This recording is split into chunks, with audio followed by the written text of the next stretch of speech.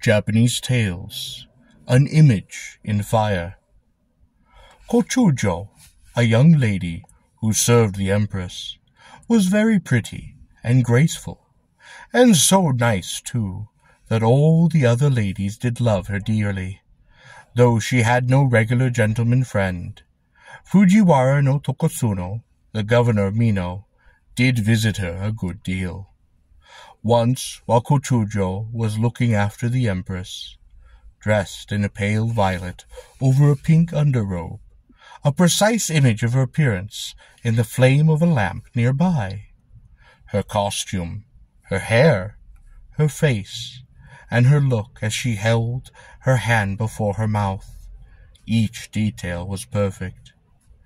The other young ladies were amazed upon the resemblance, and clustered round to chatter and to stare. Not one of them was experienced enough to know what needed to be done. Kochujo took it badly when she was told. "Ugh," she cried, "you didn't put it out. You just kept staring at it.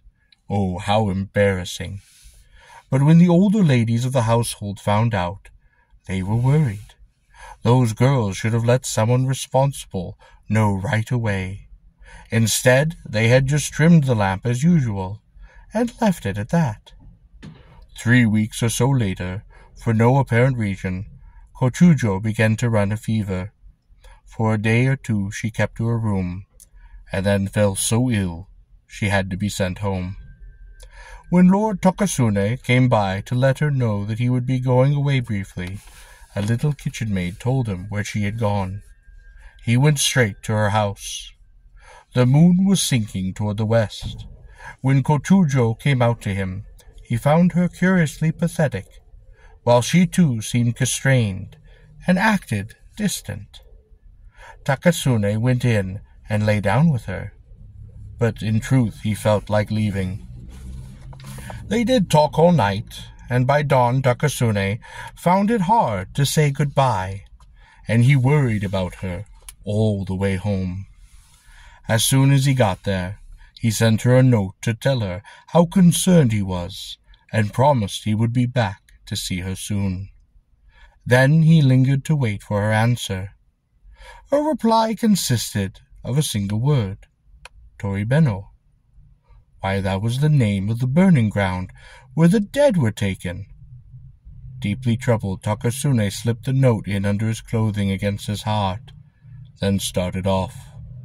He kept taking out the note all the way along to examine it. What beautiful writing she had! And after being detained upon his destination for some time, he got away as soon as he could and hurried back, thinking of her constantly. On reaching the capital, he went directly to her home.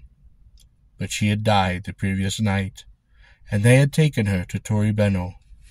Lord Takasune's feelings can easily be imagined.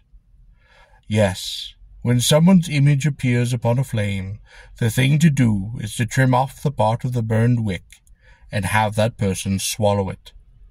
It's a good thing to pray hard, too.